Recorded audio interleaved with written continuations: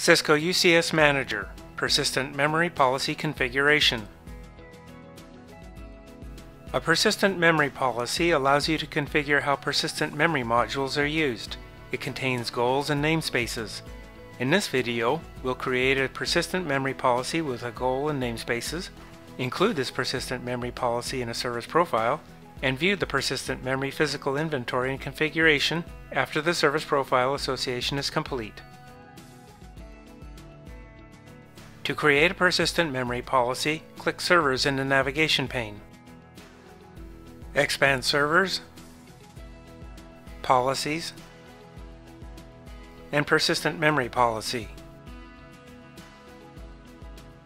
Right-click Persistent Memory Policy and select Create Persistent Memory Policy. In the Properties area of the dialog box, enter the name of the persistent memory policy. To create a goal, click the Add button in the Goals area and complete the fields. The default option for socket ID is All Sockets.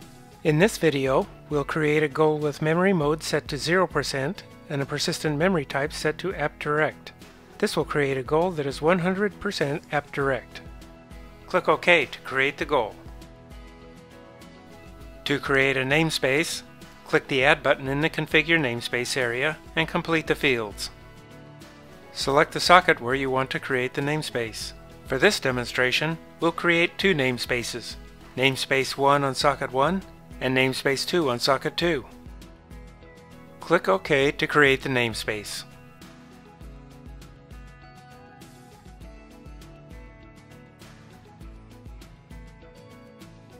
Then click OK to create the persistent memory policy that we configured. Before you can use a persistent memory policy to manage persistent memory in Cisco UCS Manager, you must include the persistent memory policy in a service profile. Go to the navigation pane and expand Servers and Service Profile. Then select the service profile in which you want to include the persistent memory policy. In the Work pane, click the Policies tab and then expand Persistent Memory Policy. From the drop-down list, select the persistent memory policy that you want to include in this service profile. Click Save Changes and then OK. After a persistent memory policy is included in a service profile, you can associate the service profile with a Cisco UCS server. After the service profile association is complete, you can view the newly created configuration in the persistent memory inventory. Click Equipment in the navigation pane and expand to the server. Click the Inventory tab and then the Persistent Memory subtab. In the Configuration tab, you can see that the memory capacity is now 0 and the persistent memory capacity is populated.